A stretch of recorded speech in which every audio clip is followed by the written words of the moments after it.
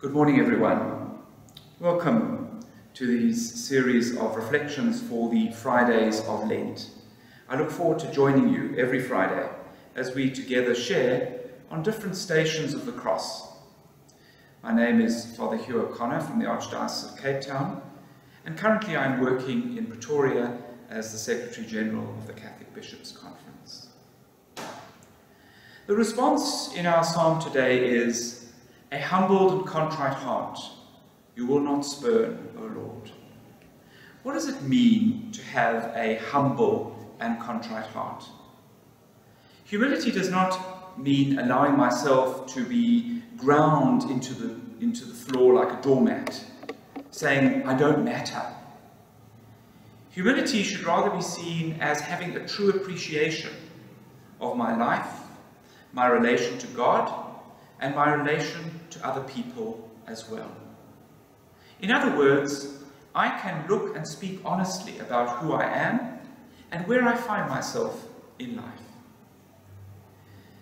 Elizabeth Kubler-Ross, the author of the book Death and Dying, outlines 5 stages of grief, of coming to terms with the harsh reality that we sometimes find in our lives, the reality of the cross.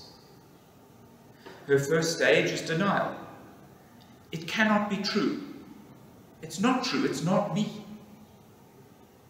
Her second stage is anger. Why me, Lord? What have I done wrong? What have others done to me? Then we move, she says, into a situation of bargaining.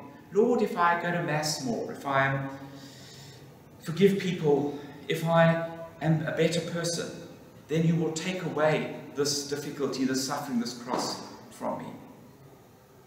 And when that doesn't happen, when I reach the end of my road of bargaining, there is that sense of depression. It's true, but I can't accept it. Elizabeth Kubler-Ross says that in these stages of grief, we are moving towards that final stage of acceptance. Yes, this is my reality now. I accept it and I work with it. In other words, I am able to embrace the cross, the burden, the suffering that I find in my life. I am able to be honest and true. In other words, to be humble. The cross was now Jesus' reality. He embraced it, he accepted it. But before this, he had to wrestle with it. We know in the Garden of Gethsemane, he fell on his face and he prayed, "Father, let this cup pass me by, but not as I will, but as you will." So what is it today in my life that I know that maybe I am denying, or maybe I am angry about?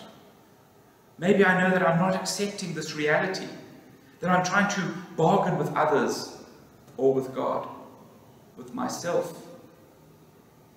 So let my challenge today be to have a look and to admit, this is my cross, this is my burden, this is my struggle.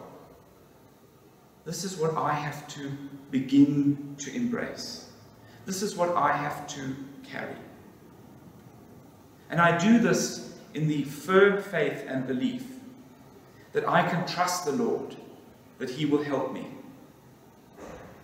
That the Lord will help me when I recognize that I need his help.